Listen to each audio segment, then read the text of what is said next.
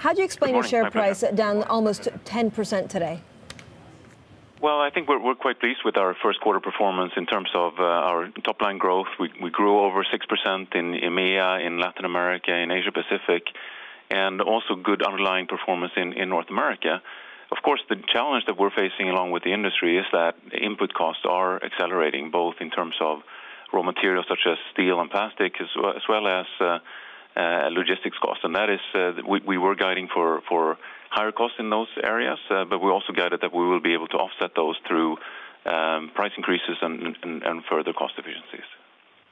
Okay, how concerned are you about a potential escalating trade war? Well, it is a concern because, of course, the uncertainty that creates and the sometimes sort of skewed impact of cost depending on where you happen to manufacture and source. So that's something that we're, of course, monitoring closely and are concerned about. Sir, what is the worst-case scenario for Electrolux? And is there anything that you can do to prepare for that worst-case scenario if it were to unfold? Well, for us, the real concern is that this could result in an unlevel playing field, let's say, depending on where in the world you manufacture and sell. You know, we're a global company.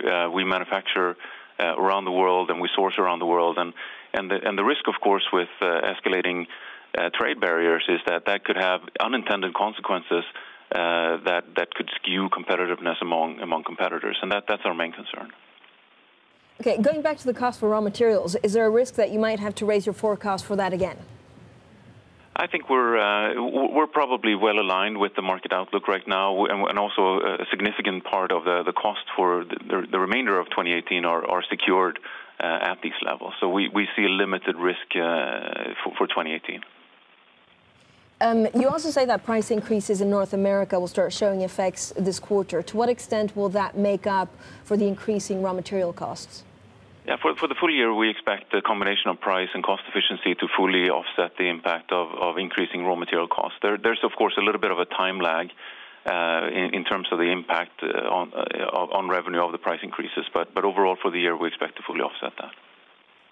Mr. Samuelson, how much do you travel to Brussels to try and avert this, to try and put pressure basically on the Brussels authorities, the European authorities, to try and avert a crisis in trade with the U.S.?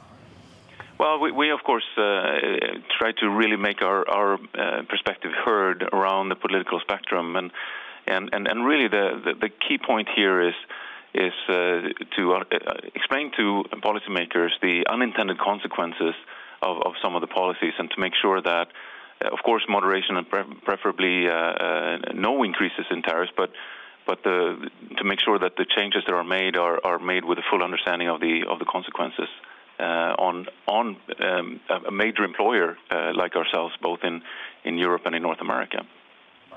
Have you heard from them that they think that the exemption can be extended?